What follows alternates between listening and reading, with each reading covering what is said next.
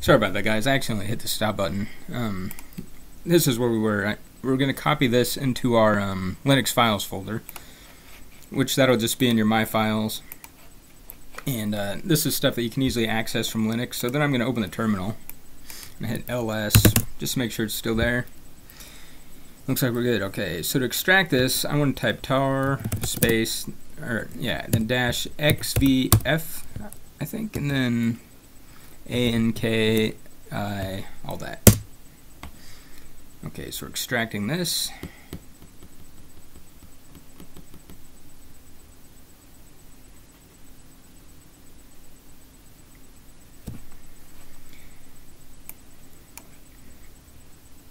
Still extracting.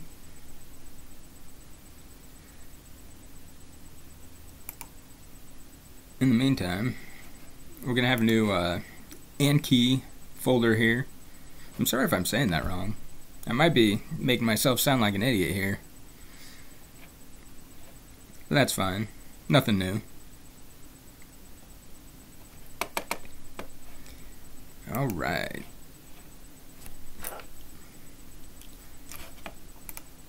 How big was this? 136 megabytes. Not that big. Okay. So I'm just going to see if we can run it from just the desktop here. Let's see.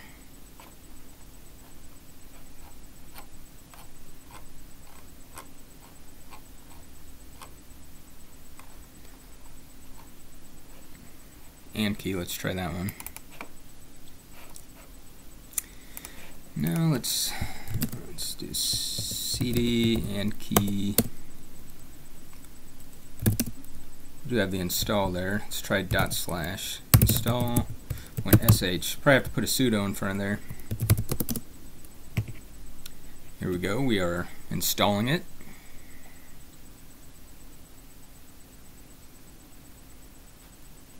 If you couldn't tell what I did there, I just did sudo space install or /install.sh. I'll put that in the description.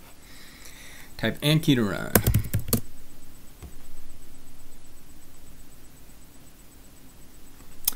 Alright, we want English. Yes.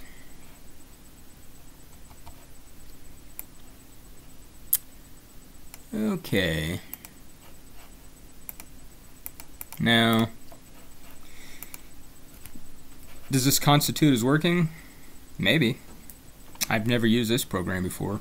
This seems to have the standard problem that I've noticed on a lot of Linux applications, which is when you click on the menu, a lot of the menus show up way over here, and you can't even get to them.